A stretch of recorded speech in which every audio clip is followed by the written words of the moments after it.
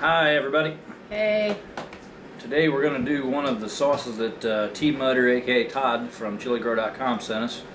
This one's called Holy Yaki. Holy Yaki. Ghost pepper laced teriyaki glaze. That is very different. There is the bottle. As you can see, this stuff is wicked good. We actually saved this purpose so we can do this review. Had it on 2 meals. This stuff, just even by itself, is awesome. But I'm telling you what, on pork, which we've had it on, well actually we had it on some steak tonight too, didn't we? Some, yep. Some skirt steak. Skirt steak. This has got to be the best tasting teriyaki I've ever had in my life. Todd makes really good stuff. Heat level, can you see that as an 8 on his scale? I'm just going to dive right into it.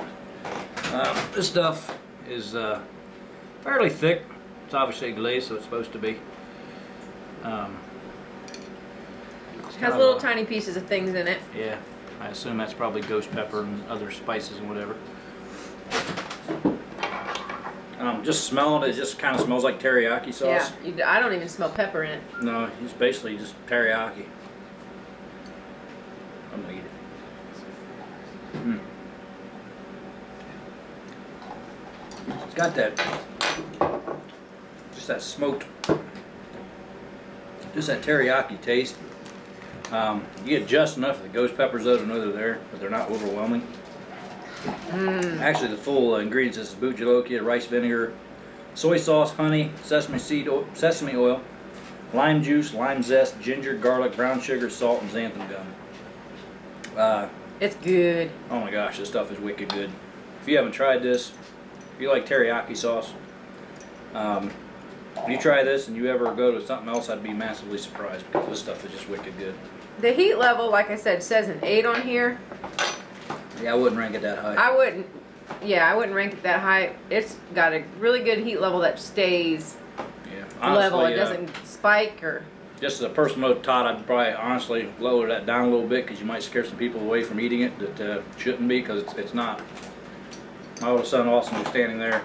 He hates hot stuff and he ate it last night on pork and loved it. He's not good with heat. This stuff, I can sit there and eat this stuff all day long. It's good.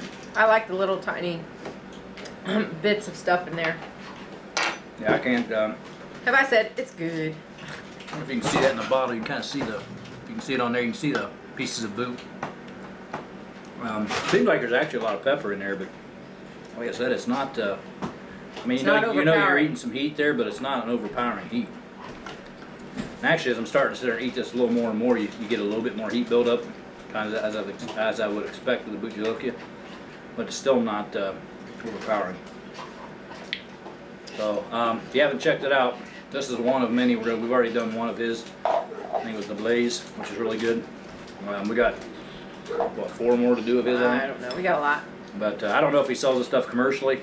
He may sell just on inquiry only to him. But man, I'm telling you what, I hope he gets the stuff commercialized soon if it's not. That's good. This stuff is really, really good. So, look up Tmudder on Chiligrower.com. Yep. Name's Todd. Fort Myers, Florida. If any of you live down that way, you can stop by his place maybe and talk to him and pick it up in person. Todd's a good guy, good chili head, crazy chili head. He's gonna burn his throat out. He keeps eating all these peppers every day, but his sauces are the bomb, man. They're good. Everything I've had so far is really good. So again, it's the Holy Yaki teriyaki sauce. Holy Yaki, like teriyaki. If you haven't tried it, try it out. Thanks for watching. Check out chiligrower.com and oldbarnnursery.com. See ya. See ya.